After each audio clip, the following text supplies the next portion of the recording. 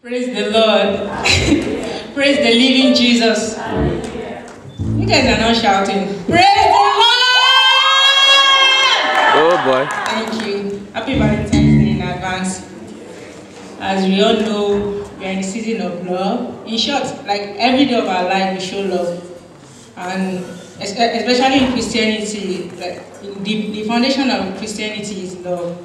For God so loved the world, He sent His only begotten Son.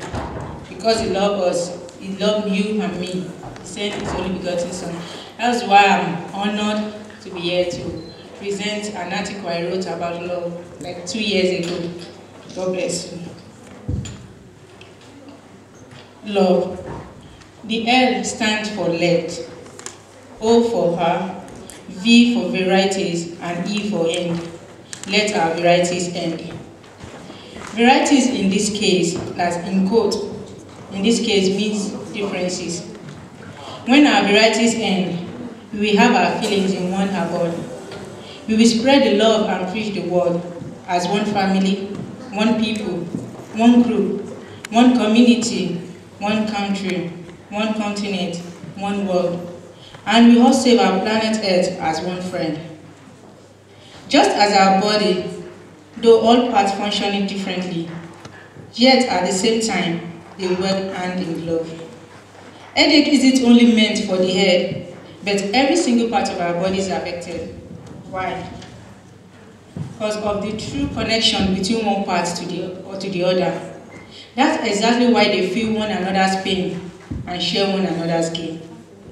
Because of their true ever-existing connection brought about by the love they share. If our single body can do this perfectly, so why can't we human?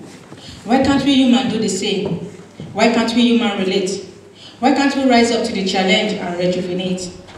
Let's put our differences and our killing varieties behind us. Let's have one dream, one hope, one belief, one heartbeat, one struggle, one love. Virgo, Venus, and Cupid never preached varieties in our feelings. They stood firmly and strongly against all odds, putting behind all our natural differences. I can be a black or a white. I can be an African or an Asian. I can be a Christian or a Muslim. But we have one world. We have one earth. We share one universe. They call out for trust, belief, unity, faithfulness, unity in diversity, peace and tranquility, sharing and harmony in order to make God happy. Making a better living and disconnecting the devil from our life, body, soul, and spirit. Let's have one spirit. Let's share one love. Let's have one dream. Let's share one belief. Let's have one future. Let's build one beautiful nature. With this, we can live behind our varieties and forget about our differences. You and me together can stand in one love and spread the true word. Let us all rise in love. Even if you think nobody loves you, I will say you have not just looked closely. Because the ones that love us are always around us, every time and everywhere. We carry them in our hearts and they carry us in theirs. That's why they are never far away.